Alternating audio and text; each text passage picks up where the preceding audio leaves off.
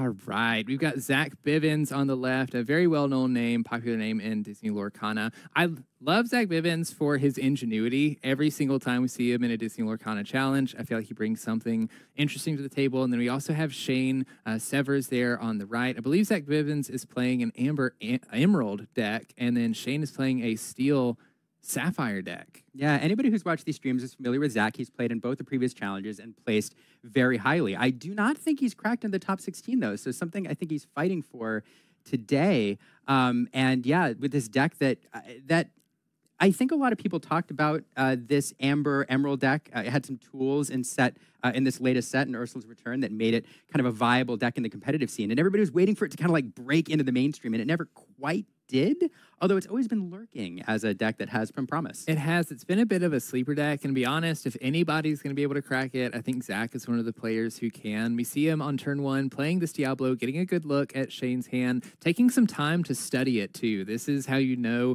you're playing against a good player. They don't just look at your hand and say, okay, you can take it back. He really takes time to memorize the cards that he's going to have to play around with Shane, and then immediately playing a Bare Necessities to, now that he knows what's in Shane's hand, knows that he can play the Bare Necessities and potentially get rid of a card. Looking at that Baboom, wanting to keep that Diablo nice and healthy and not banished.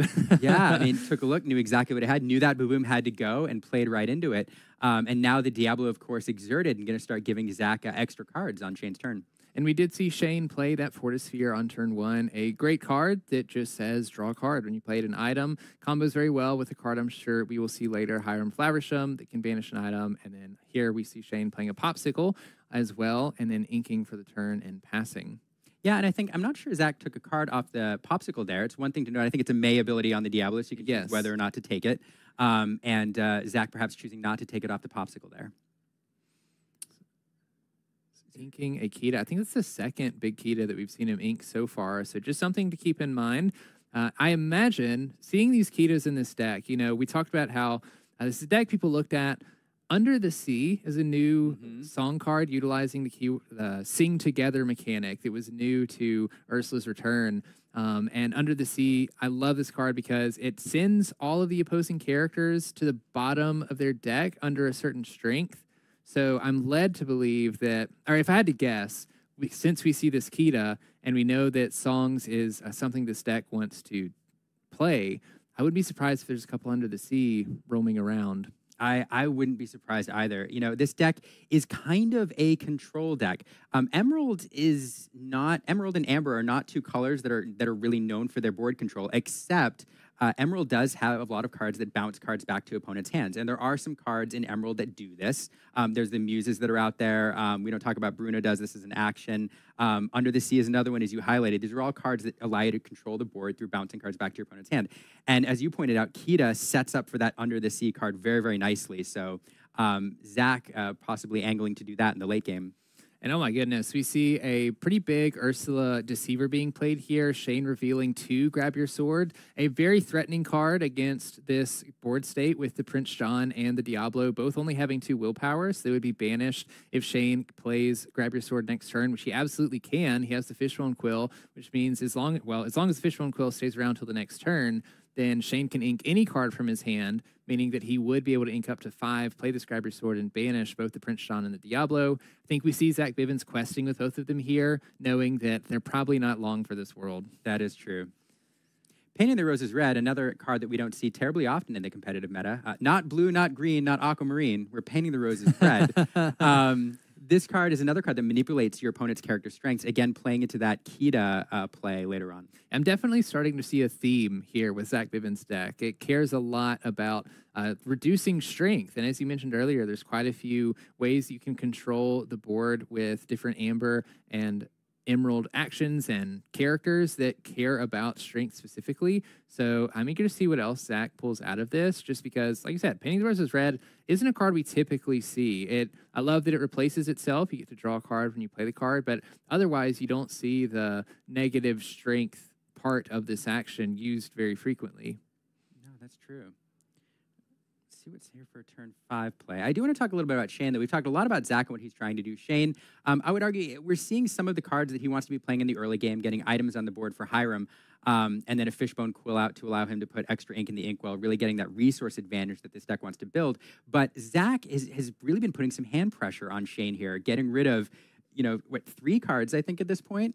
From his hand, which is that's ink that Shane wants to be putting in the inkwell, and eventually play a whole new world. So Shane's kind of on the back foot here, just with his hand disadvantage. Right, I think Shane's especially hurting because we haven't seen a Flaversham, or sometimes players like to play a whole new world in this deck as well, just as a way to refill your hand. One of my Sapphire Steel is a deck that I love to watch being played because of their ability to get ink into their inkwell very quickly. We see Fishbone Quill being played. That's another way that Shane is removing cards from his hand, so it's hurting him even more. And like you mentioned, Zach Bivens also taking cards out of Shane's hand. He doesn't have any cards in hand now, but typically the Sapphire Steel deck wants to ramp into a 5-cost character, which you can then sing a whole new world. And we don't see that or a Hiram in play yet. Yeah, and here we see another card that we don't see terribly often in the meta, although it's one that people were excited about when the set started. It's Cricky, Lucky Cricket from Mulan. This is a 3/4 with 3 lore, and when you play this character, your other characters get +3 strength this turn.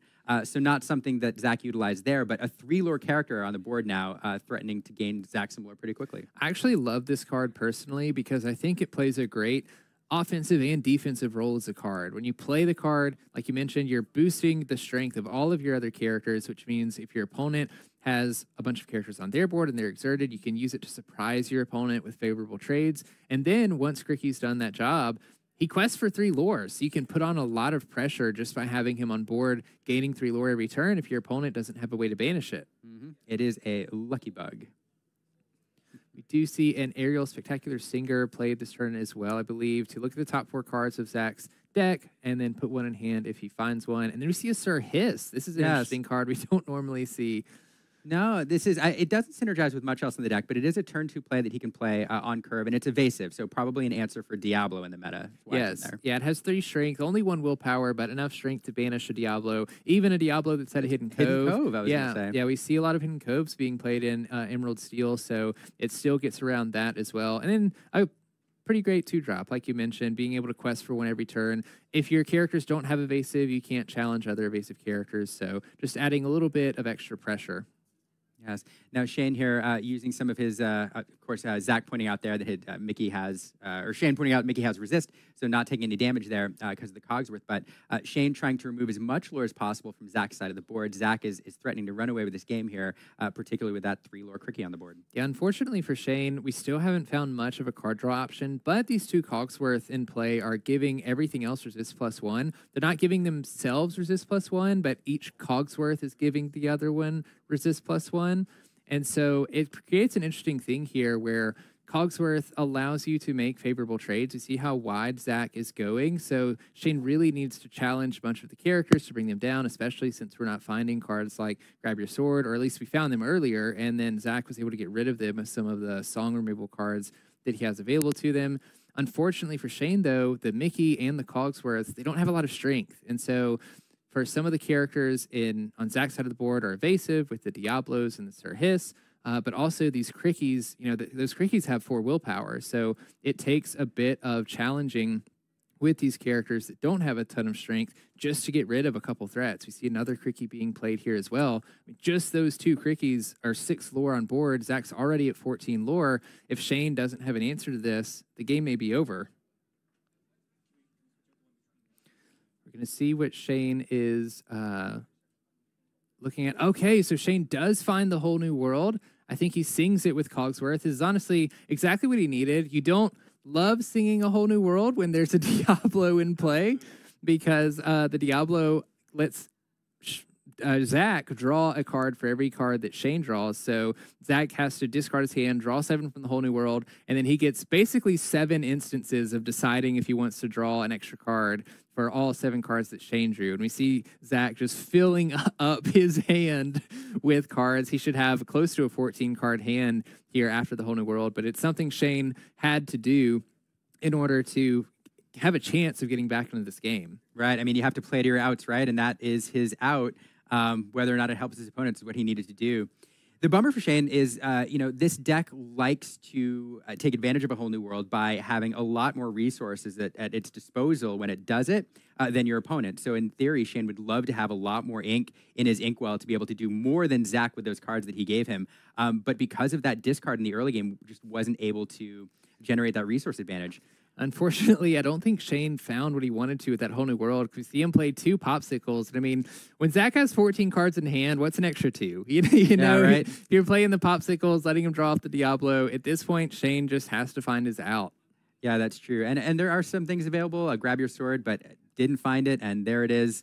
Grab your sword would have helped. Okay, both players seem to have finished their altar. Yep. Like I said, I think Shane gets to go first in this game. We see him inking a Rise of the Titans. Doesn't need that for this matchup. Nope. And playing a Popsicle, a very stereotypical Sapphire opening. Popsicle is a fantastic card. I love this. I love this card, to be honest with you. It's just, there's something about it being so simple. It's a 1-cost item. You play it, you draw a card. It basically makes your 60-card deck a 56-card deck. Mm-hmm. All right, so we did see game 1. Zach played the Diablo on turn 1. That was turn 1 play. No turn 1 play here. So a Fortisphere going in on Shane's side, followed by a Smee on turn 2. Smee, a very popular card after his release, very well statted for a turn 2 play, and 2 lore allows you to either put a little board pressure on if your opponent is playing aggressively, or get you 2, 4, or 6 lore right off the bat. I think this is a powerful play from Shane, especially since Zach missed his 1-drop. You know that Smee's likely going to be able to quest on this turn, gain 2 lore. We do see an Ursula Deceiver being played that's going to hit a Let It Go because it's the only song in Shane's hand, but it's already starting. This hand targeting, especially the songs, is happening on Zach's end, but Smee has lots of strength. If Shane decides to quest with the Smee, he's going to gain 2 lore. And then also, if Zach decides to challenge with the Ursula, which he probably won't because it wouldn't trade with the Smee would banish the Ursula in return. Beast Hard-Headed going into the Inkwell, another card that won't do a lot of good this match potentially, into a Fishbone Quill on turn 3. You know, this is one of the challenges that Shane has with this deck, though, with this build. Fishbone Quill is a card that allows you to ink an extra card out of your hand every single turn, but it's using the cards in your hand to do it. And when you're playing a deck like Zach's, which seems to want to force you to discard, maybe a card a turn through the first 2 or 3 or 4 turns, that's a tough decision to make.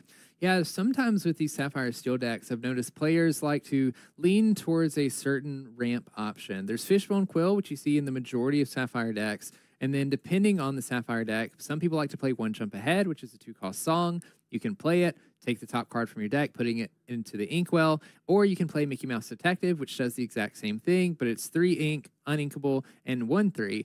So I think Shane in this scenario would rather see the Mickey Mouse Detective for a couple reasons. We have the Emerald and the Amber aggression to hand of targeting not only songs, but through cards like the Bare Necessities, targeting item cards as well.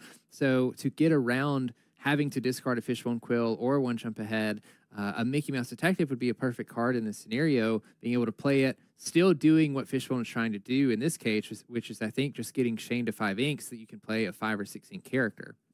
And I think with those 2 cards, talking about hand pressure here, Zach has just managed to empty Shane's hand. Shane forced to discard that Hiram Flaversham, which he really wanted to play this turn to recharge his hand and keep him going. So Shane in full top deck mode here. Yeah, the Hiram Flaversham could have kept Shane in this game. I mean, the game's not over by any means. Of course. But Shane not having any cards in hand and playing a deck that has some pretty expensive cards, he's going to be forced to either play this card that he draws every turn or draw a card. The Hiram Flaversham could alleviate that a lot. I think Zach has a great understanding of that and knowing, okay, I won't develop a character this turn. Shane doesn't have very many characters on his side of the board, just the Mr. Smee. I don't have to worry about the Mr. Smee that much because it's not going to gain a ton of lore over the course of the game unless we heal it here with a popsicle. And then now that Shane doesn't have any cards in hand, I have plenty of cards in my hand. I can start building a wide board and hopefully end this game quickly. Shane choosing to challenge the Ursula Deceiver, remove there, and as you said, use the popsicle to heal that damage. Smee would have removed himself at the end of that turn, being exerted. But Here's Ooh. another card. I was hoping we would see this card. I'm very excited. This is the Muses, Proclaimers of Heroes. It is a 2/4 card with Ward, and it has an ability, the Gospel Truth. Whenever you play a song, you may return chosen character with 2 or less strength, chosen character with 2 strength or less to their player's hand. So I think this is going to be a very difficult card for Shane to answer, to be honest with you, because unlike an ink like Ruby that has access to cards that can get around Ward in a way, forcing your opponent to choose their character with Ward because characters with Ward can't be chosen by their opponents, Shane's only options really to deal damage to these Muses is with cards like Grab Your Sword and Tinkerbell. Muses has 4 willpower, which is a lot. So even a Grab Your Sword and a Tinkerbell is not going to banish this card. And I don't I don't see Zach exerting the Muses anytime soon for Shane to challenge. Not only that, but we've seen a couple of action cards and a couple cards in general that reduce strength in Zach's deck. So I'm starting to see where this is headed, especially we mentioned Painting the Roses Red in the previous game. Reducing strength works perfectly with the Muses so that anything that Shane plays that also doesn't have Ward is just going to bounce right back into his hand, in which he may have to discard with the way that Zach's deck is playing out. Yeah, it's a fascinating card, and one I'm really excited to see Zach make use of here. We've seen several Zahunks in this deck already. And another fun note: if you have cards with enter play triggers, like let's say Ariel Spectacular Singer, the Muses allows you not only to bounce your opponent's cards, but potentially your own cards as well. And so playing a song could allow him to reuse that Ariel to look for additional songs. Find those songs that he may need.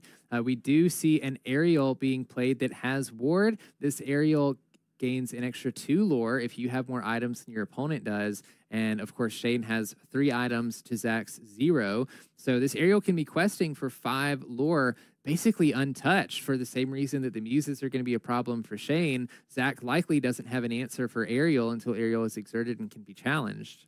So that play we just talked about, Zach choosing to do that exact thing. Ariel, someone sang, we don't talk about Bruno. Ariel Spectacular Singer. It's 5 costs using your Singer 5 ability, saying we don't talk about Bruno. And then Zach choosing to use the Muses to return Ariel back to his hand and then able to use that enter play trigger again.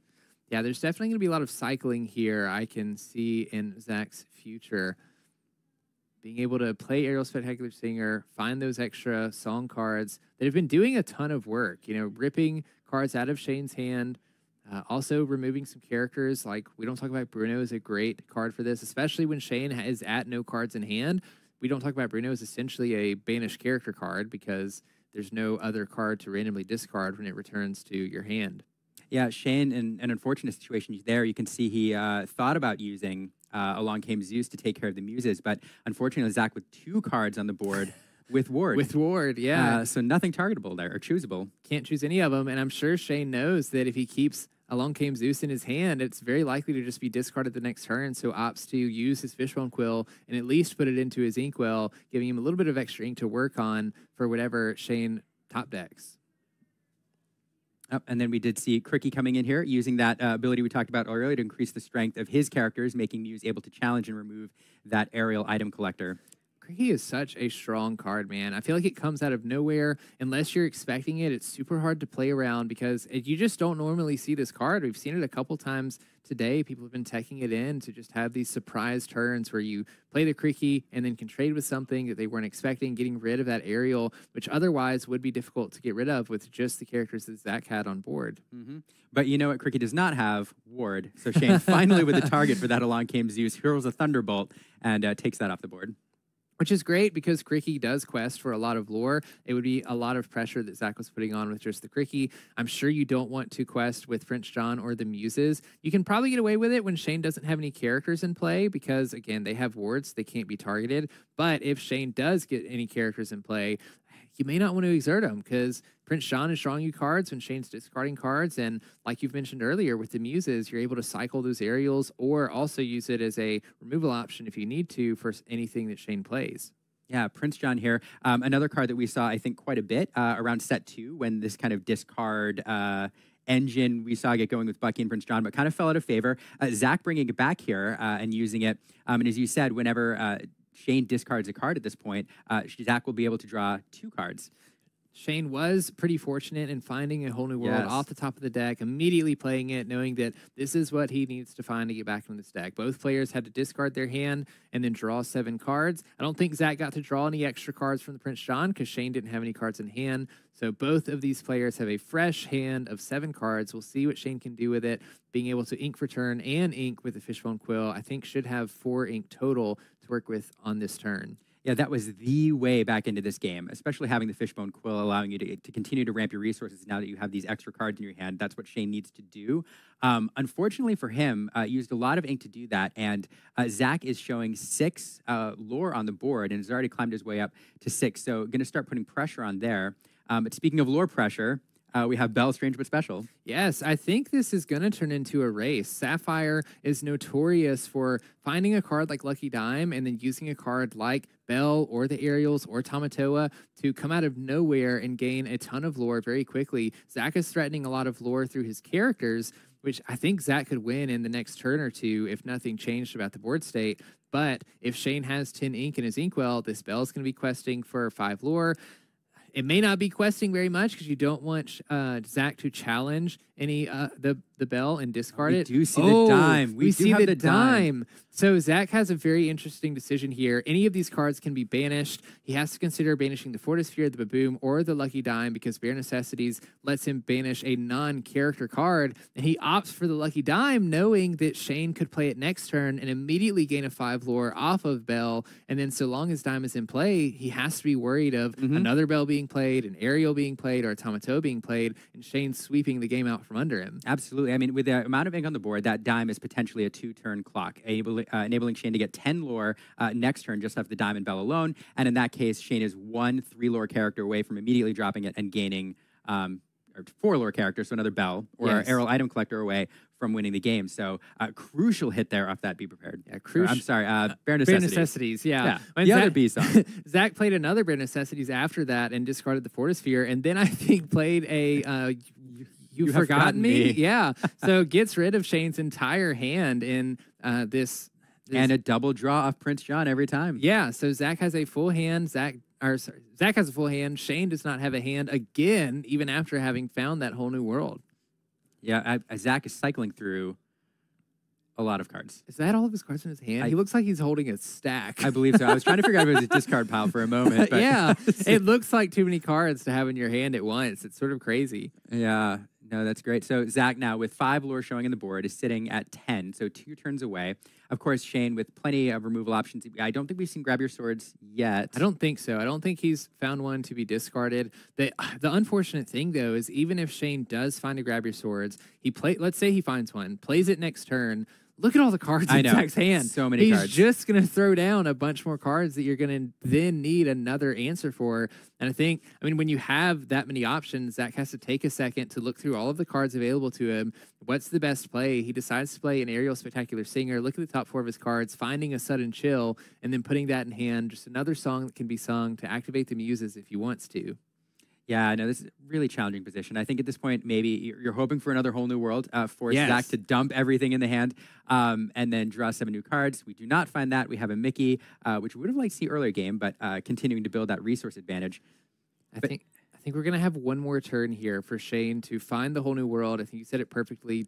Forcing Zach to ditch all of those cards, you getting a fresh 7 cards. Zach gets a fresh 7 cards, but that's a lot better than however many cards he has in hand right now. And then you're just going to have to claw your way back after. I'm assuming Zach is going to quest for, at least 4 lore this turn. Mm-hmm. Probably the full amount. We'll see. But yeah, a whole new world into a Grab Your Swords would be nice. But there it is, 6 lore, bringing Zach up to 16, 4 lore away from victory. And Shane now going to top deck here, see if we can find the answers. Another Muse. I like what Zach's doing here, just playing out his characters, probably knowing that Shane's only out here something like a whole new world and then finding some sort of removal. And so just playing some high willpower characters that he'll have as a follow-up if Shane does find something to answer this board. Yeah, absolutely. Playing that Kita there, an interesting choice, but it does give you a 5 willpower character on the board. And we did not drop. We drew Rise of the Titans. That's not what we needed. And wow. Those are some quick games. Those are some very quick games, some spicy games, some fun games.